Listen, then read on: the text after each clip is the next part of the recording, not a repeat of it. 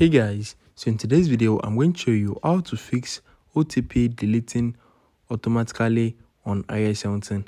So if you recently update your device to iOS 17, Apple just added a new feature that allows your OTP to automatically delete after you have used them for your verification. So if you don't want this to be happening on your iPhone, maybe you still want to keep the OTP code on your iPhone, let me show you how to disable or turn up that feature. All you need to do is open your settings. Open your settings and you need to scroll down to passwords.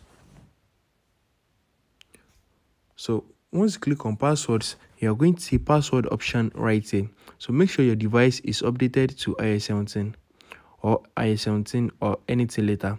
So right here, you are going to see verification codes. So under verification code, you are going to see clean up automatically.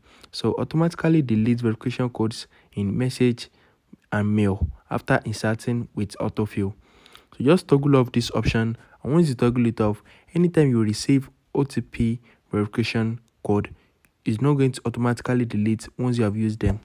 So depending on your choice, you can choose to enable it or disable it.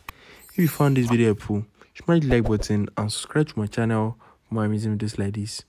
Thanks for watching, guys.